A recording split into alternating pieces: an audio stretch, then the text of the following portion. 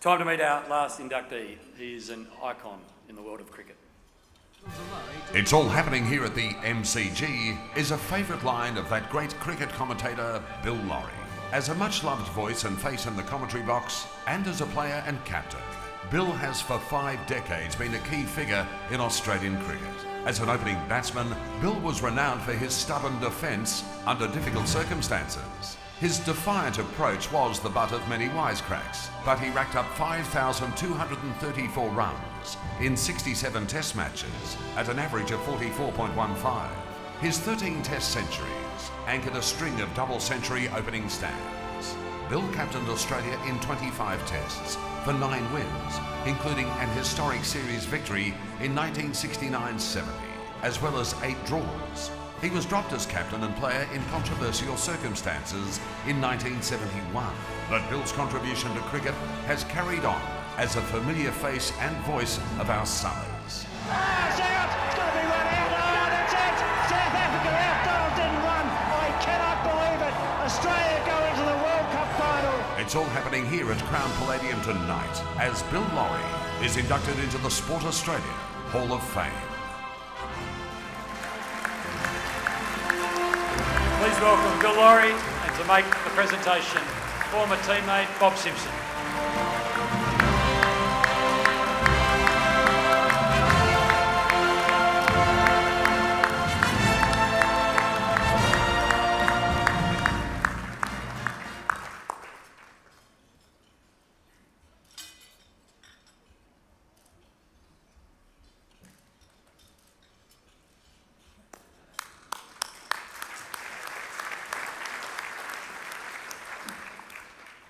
Been some sort of a week for you, Bill. A Victorian living treasure and now inducted into the Hall of Fame. Could only get better, I imagine, if one of the Pigeons has a win on the weekend. Well, yeah, before I answer that, Hamish, I'm so delighted to see Bobby Simpson here tonight. Bobby Simpson was my second test captain. My first was Richie Bino, and then Bobby took over and we toured England. Can I tell the story? Oh, no. That's okay. We toured in England in 1964 and we're an established test opening pair, and for me, I don't want to boast, but making hundreds wasn't all that difficult for me. I'd get one here and I'd get one there, and we go to England, and Bobby's played, he's toured South Africa, he's played 3 series in Australia, he hasn't made a test 100, and we get to Manchester, and we're none for 202, which is a record opening stand for an Australian opening pair in England at that time. And the scoreboard showed Lawry 106, Simpson 89, a few extras. And I'm facing a guy called Mortimer, who was an off spinner, which really means he can't bowl. And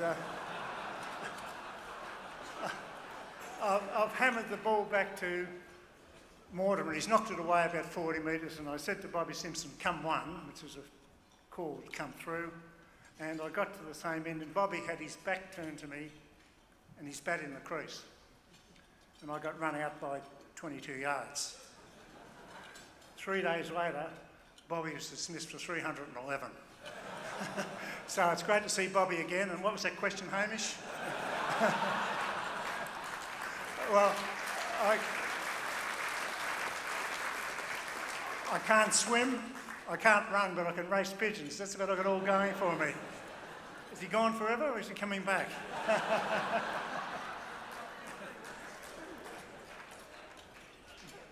You just keep going. No, you're getting paid, earn your money, come on. I wish I was.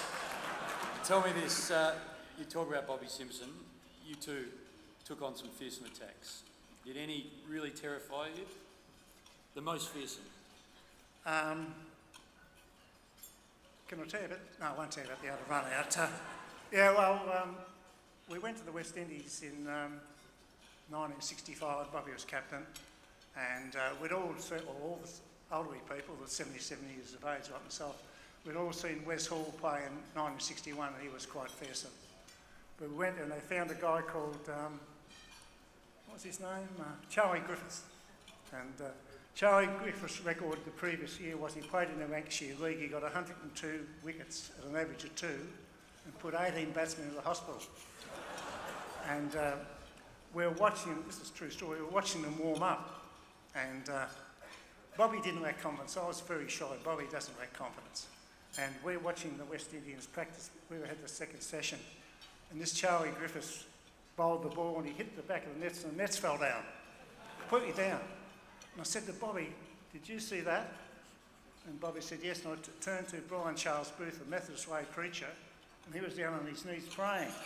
And I thought, go over and ask Sobers, how fast is this Griffith? So Bobby, see him walk, Bobby walks over to Sir Garfield Sobers and said, how fast is this bloke bowling? 102 miles an hour. He said, no, he's cocked at 180 last week we had on a trial. Bobby came back and said, he only bowls at 180, we can handle this. And I said, okay, that's fine. So we go to the, long story, we go to the test match and we're getting out of the bus and one of our middle order batsmen pulled a cartilage. Getting out of the bus the first morning of the test match. He said, I can't play. And I remember Graham Thomas from New South Wales, that wonderful attacking batsman.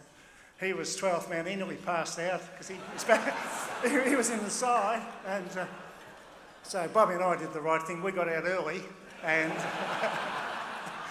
we went to get 4 and 5 and they locked themselves inside the toilet. So to answer your question, Hamish, yes, they were very fast.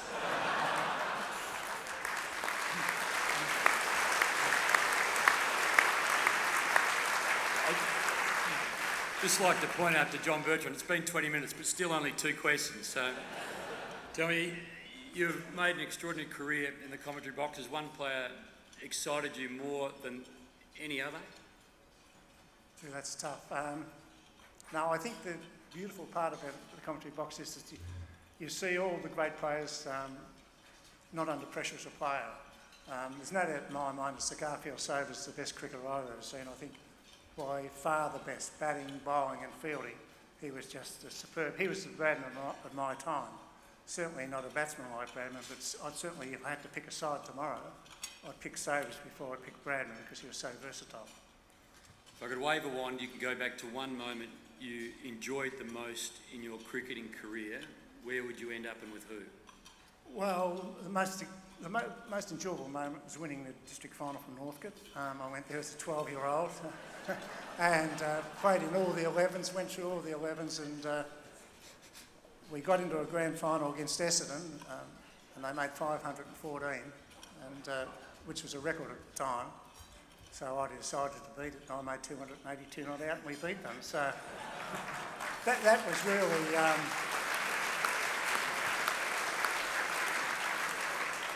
That was a big moment. I think I enjoyed that most, but I think what I really enjoyed most was going on the ship to England. I was a Northcote boy. I didn't drive a car when I went to England. I used to ride a bike to work. I was a plumber and I used to ride the bike to work, and we were on this ship and we were wearing black ties at dinner, and there was Benno and Harvey and Grout and Neil, Simpson, Mackay and Mackenzie, Lindsay Klein, Ian Quick.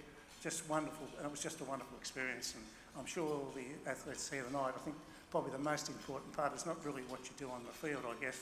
It's important to stay on the side, Hamish, that's important, but it's the people you tour with, and I had some wonderful touring partners. Just as we leave, the 12th man, Billy Birmingham. Friend or foe, is he added to the legend? Well, Richie won't listen to it. Greggy loves it, and Ian Chappell doesn't like it. What does Bill Lawry think of it? Well, can I tell? Yep. Yes, of course I can. I was cricket manager at Cricket Victoria, and I was going around primary schools trying to encourage it because they took cricket off the menu. They were playing music or something. So I went around to the primary schools, and I'm giving this lecture on what a great game it is. And this little kid in about grade 2 came up to me and he said, "Did Merv Hughes really boof that man on the Billy Birmingham table?" So I think Billy Birmingham added a new aspect to cricket, but I think he was a bit over the top, to be honest. You can come back now, Hamish. I've just about finished. Thank you for everything you've done as a player, as a commentator. Wonderful to have met you tonight for the first time. Well done on your induction into the Hall of Fame. Thank you.